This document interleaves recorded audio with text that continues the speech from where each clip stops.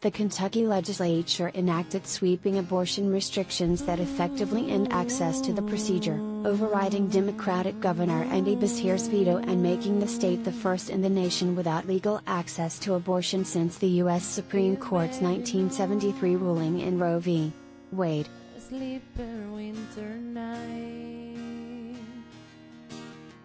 Kentucky's Republican-controlled General Assembly overwhelmingly voted Wednesday to pass House Bill 3, which includes a spate of measures that opponents say will effectively end abortion rights in the state.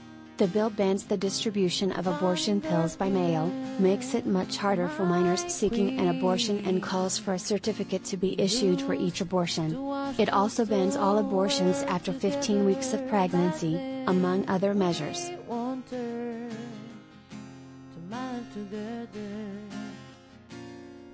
The anti-abortion legislation, which provides no exceptions for rape or incest, went into effect immediately.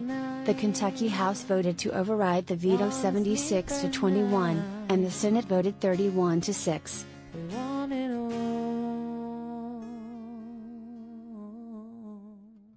The Kentucky legislature was emboldened by a similar 15-week ban pending before the Supreme Court and other states passing abortion bans, including in Florida and Oklahoma. Brigitte Amiri, deputy director of the ACLU's Reproductive Freedom Project, told WFPL, Louisville's NPR affiliate, "We urge the court to block this law immediately and ensure that people in Kentucky can continue to access abortion care."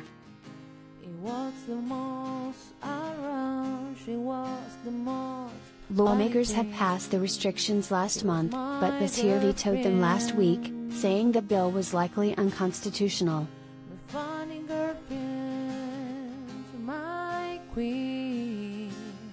The total effect of the package is that it will be nearly impossible for abortion providers to comply, making it too complex to carry out the procedure or too expensive. The state's two abortion providers, Planned Parenthood and EMW Women's Surgical Center, have said they will be unable to continue providing care unless a judge blocks the law.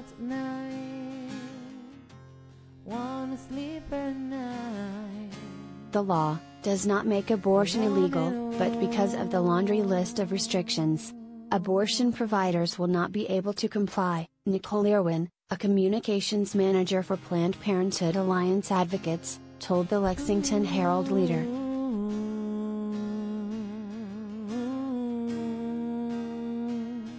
Civil rights groups have vowed to sue, including the American Civil Liberties Union and Planned Parenthood.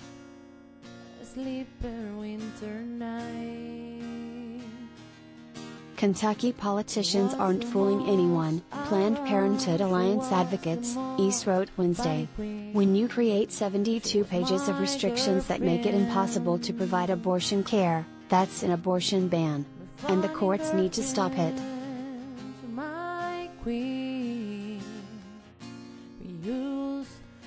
The Kentucky legislation is the latest Republican effort to hamstring access to abortion across the nation, with some states passing laws that ban the procedure so early in a pregnancy that many wouldn't yet realize they're pregnant.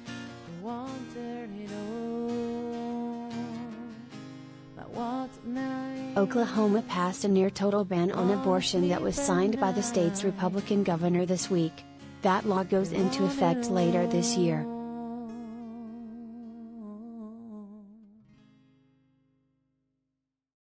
Conservatives are anticipating the Supreme Court will issue a decision later this year that would uphold the restrictive new measures. Several states have anti-abortion laws waiting in the wings that would go into effect if it does.